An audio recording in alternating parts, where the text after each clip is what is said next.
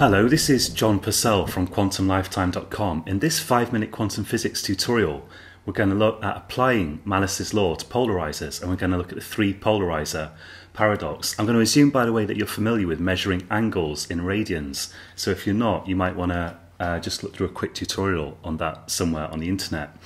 So let's revisit the situation where we've got unpolarized light here. So this is unpolarized, terrible writing, and here it goes through a polarizer, and then it passes on, and there's another polarizer here that's at right angles to the first. So this polarizer is at 90 degrees, or pi over 2 radians to the first one, and we want to know how much light is transmitted. So here, let's call the intensity of light here I0. So that's I0. What's the intensity of light here, which is we're going to call I1?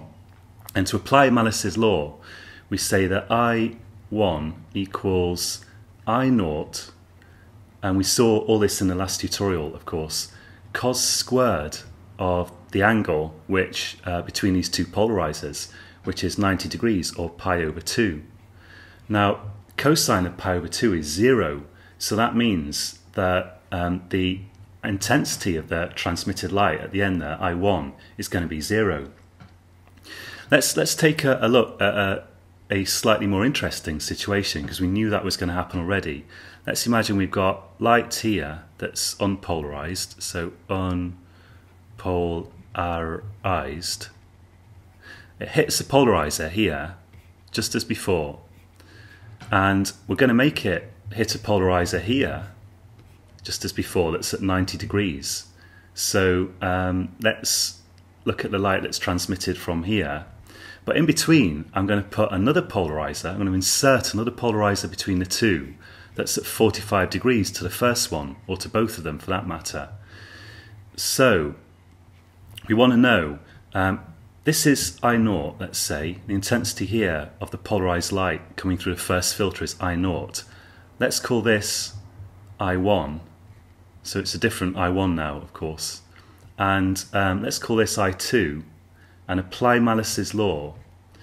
And we can say that I1 here is going to be equal to I0, the original intensity of the polarized light hitting this filter number 2 here, times cosine of the angle between filter 2 and filter 1, which is pi over 4. It's 45 degrees.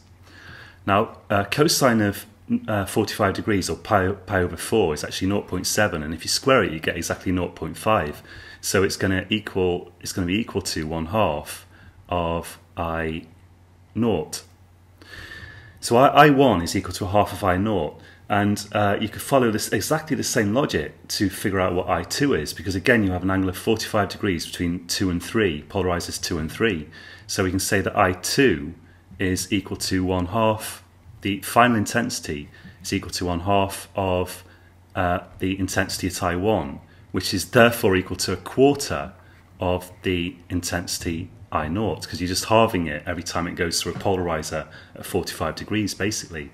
So that the kind of funny thing here is some light gets transmitted, 1/4 of it, if you insert an extra polarizer just in the middle there, which is a little bit strange. But it's not that strange, because if you think about it, this kind of thing happens with any kind of force, or it can happen. And light, as we've seen, can be thought of as an electric field, or that's the most prominent thing about it, that's just trying to move charged particles up and down, basically. So even if, this is going to be a little bit contrived, but imagine that you've got a wind here. This is wind, and it's trying to blow a ship. But the thing is, the ship's constrained to move on like a sort of steel rod in the ocean here. Then the ship will end up being blown this way. Now imagine a sort of movable wall here, and the ship is going to push on this wall, and imagine that this movable wall can only move this way, it's on casters or something.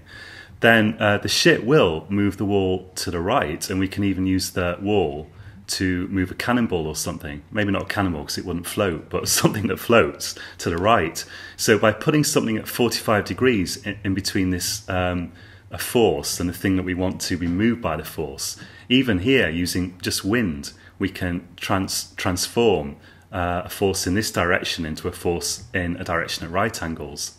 But now it's going to get a little stranger in the next tutorial when we look at photons and how photons appear to work with these polarizers. So that's it for this time. You can find more tutorials and a podcast about consciousness from me on www.quantumlifetime.com. So check that out. My name's John Purcell, and until next time, keep it real.